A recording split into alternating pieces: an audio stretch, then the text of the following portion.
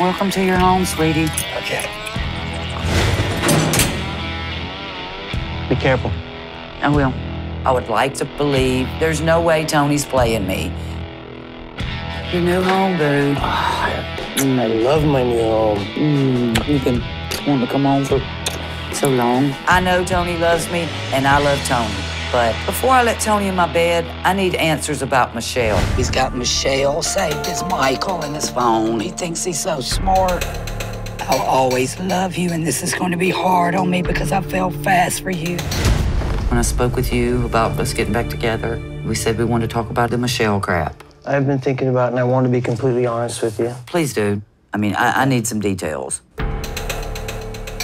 The night that I went missing from the Halfway House, I was with Michelle. Michelle is a girl that I met in the hotel that I was working at, and I'd call her a friend. We went to go play basketball. When I read the messages in your phone, it was more than y'all just playing basketball together. I went and got a hotel room with Michelle. That's what I did.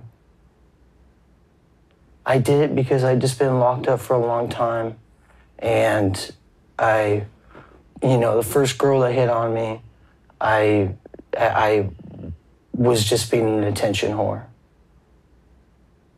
I'm in love with Angela, and I want to be with her the rest of my life, but I have an addictive personality.